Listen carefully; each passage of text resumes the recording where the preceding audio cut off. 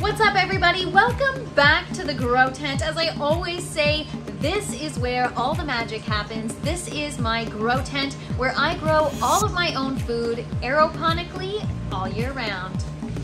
I've been growing aeroponically for 2 years now, and strawberries were the first thing I started growing. At the time, I didn't know this, but when you start a strawberry plant from seed, it can take up to 12 months for it to be mature enough to even start bearing fruit.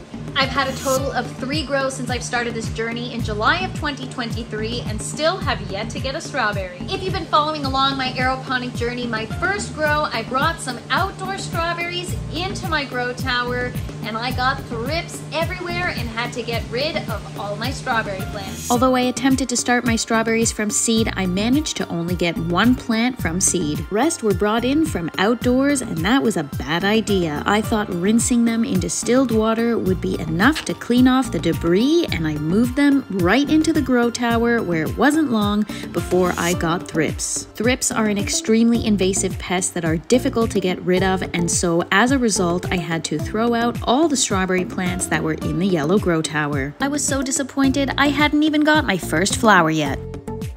At least my first grow, I was able to get some seedlings from seed, but my second grow, I couldn't even get the seeds to germinate. Well, that's not entirely true. I was able to get the seeds to germinate using the polyurethane sponges. It was keeping them alive that was the issue. I germinated over 20 strawberry seeds and only ended up with 2 seedlings that I was able to keep alive. The seedlings died because I didn't open the humidity dome as soon as they sprouted and got some leaves. I also had a really bad habit of overwatering the seedlings.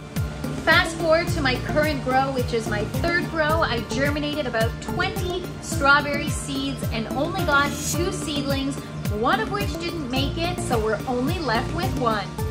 But I can't wait to show you this one strawberry plant I've got because she is thriving and doing better than any other strawberry plant I've had as of yet.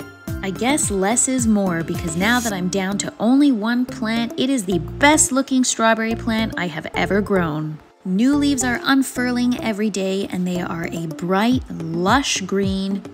And the plant is producing tons of runners, which is what we're going to be trying to clone today.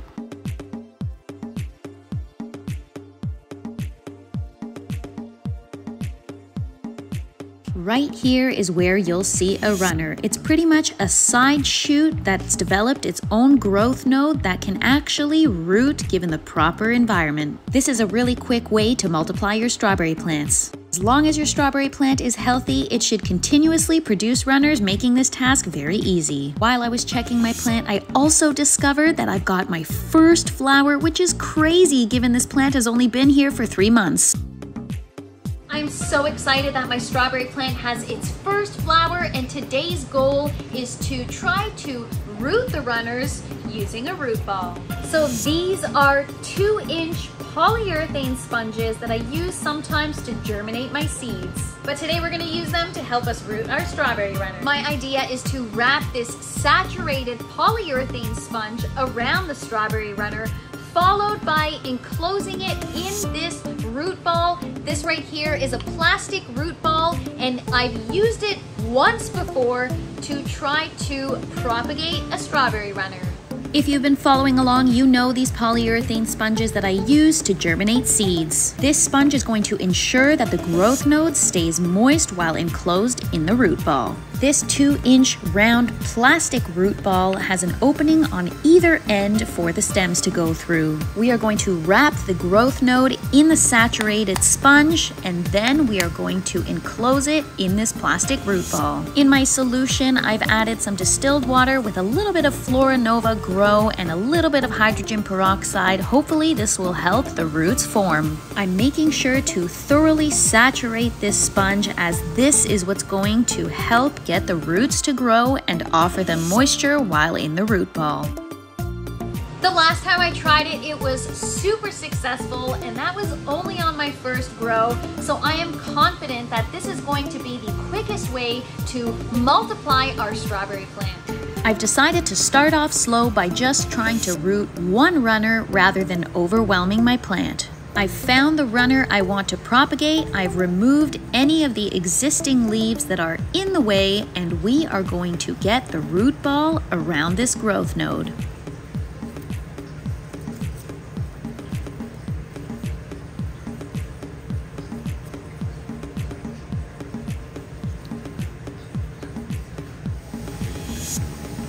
The polyurethane sponge has been thoroughly saturated. I'm opening the sponge and gently placing the growth node into the opening. I'm doing my best to not damage the rest of the plant or stress it out.